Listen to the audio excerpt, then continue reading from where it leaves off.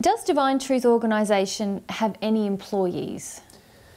Yes, the Divine Truth organisation has 2 employees. The employees are myself and Mary. They are the only employees of the Divine Truth organisation, and we probably will never have any more employees than 2 employees. We feel that there are times when we'd love to be able to contract other people to help us get things done, but at this point in time our donations are not significant enough for us to pay regular contract fees to people.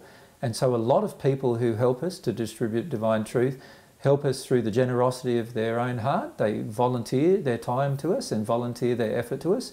And the people who are doing that full time, we've actually placed their contact details on our website so that you can see the people who are volunteering their time, either full time or at least more than half of their time, and at least more than 20 hours a week, in other words. And that way each individual has the advantage to donate to them specifically. Bear in mind that when you donate to them specifically, myself and Mary do not receive the funds. Those people are receiving the funds.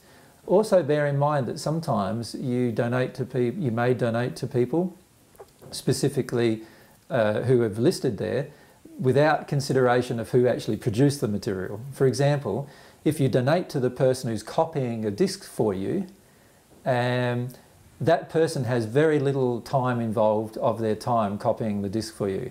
Myself and Mary and Lena and Igor Shakanov, who do all of the video editing for us, they have a huge amount of time involved in the production of that particular material, and the person who's doing the copying has the least amount of time involved in it.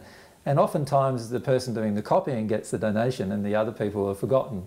And so my suggestion is for anybody looking at those particular issues is to ask themselves where the effort actually is when they actually give their donations.